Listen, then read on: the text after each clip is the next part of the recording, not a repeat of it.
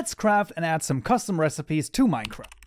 Alright, we find ourselves back in the channel once more, and in this tutorial we're adding custom recipes to Minecraft. This is going to be a very straightforward thing indeed, because once again it will use some of the data.json file. In our tutorial mod data folder, we're going to make a new folder called recipes, making sure that this is written exactly correctly. And then here, we're just going to make the first recipe class, and that is going to be the black_opal_from_block.json. Now, this is going to be the recipe to get black opals from a block. So you're going to put a black opal block into the crafting table, and then you're going to get out 9 black opal. The first thing you will realize at the bottom right corner, you can see Minecraft recipe JSON. Now, this might not happen for you immediately because it detects this sometimes and sometimes not. What you can do is you can click on the schema if it says no schema, and then you can just type in a Minecraft, and you should be able to choose the data pack recipe right here. And that will then also allow you, once you start typing,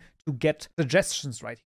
Now, in this case, if we autocomplete this, you can even see that it suggests us the types of recipes that exist right here. However, while we could do this, we're not going to. The first thing I'm going to do is I'm just going to once again show you one great resource, which once again is misode.github.io, this time's recipe. And here you can basically change the type right here as well, right? And it's going to change the type. So for example, shaped or shapeless, or campfire cooking or blasting, or whatever you might require. Change exactly what you want to change here. However, an even better resource in this case is definitely once again going to be down in the external libraries, all the way to Net Minecraft Client Extra 1.19.3 or whatever your version might be, inside of the data Minecraft recipes folder, because here every single vanilla recipe is going to be present.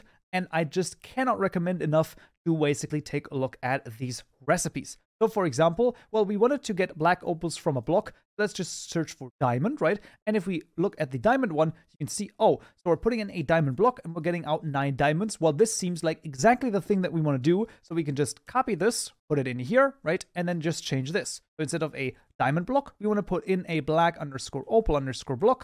Instead of 9 diamonds, what we actually want to get is tutorial mod : black_opal. And there you go. That's it. And that is immediately already what we need to do in this case. So I cannot stress enough how amazing the external libraries are to basically take a look at all of the data and asset JSON files.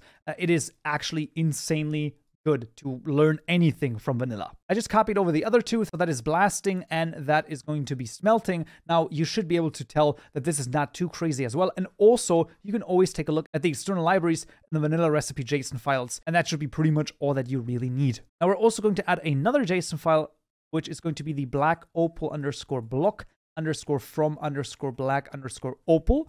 Pretty crazy name, but it is going to be okay. And this is basically the reverse, right? So this one, once again, we can just go to the recipes. We're going to be diamond. And then in the diamond block one, we can see if we put in a diamond and put it in this pattern, then we're going to get a diamond block. And we're going to just copy this again and then just change this. Once again, tutorial mod : black_opal. And this one is tutorial mod : black_opal_block. Now what you can find here is that this is a shaped recipe. And this pattern right here represents the crafting bench. So you can clearly see it, right? This is a 3x3 pattern. And if we fill this up with black opal, then this is going to give us a block. This should be fairly self-explanatory. So if we were to do this, then this would now be the same pattern that you have, for example, for making a furnace, right? But this is not what we want. We want to fill this out. If you want to have multiple keys, you can do that. So you can just add this and then, change this to F. And then we could change this to raw or black opal, for example. And now we would have to do something like this. A really good example of this would, for example, be the dispenser. So if we actually look at the dispenser, you can see this is how you make a dispenser, right? You use cobblestone, that's the hashtag. You put this right here, and then in the middle, you put a bow, right? That's the X. And then R is just redstone.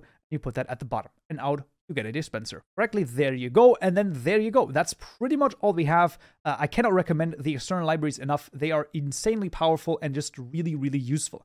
And that is actually all that we need. So let's go into the game and see if it works. All right, so we find ourselves in Minecraft again, and let's just see if I can use 9 black opals to make a block of opal, and of course I can.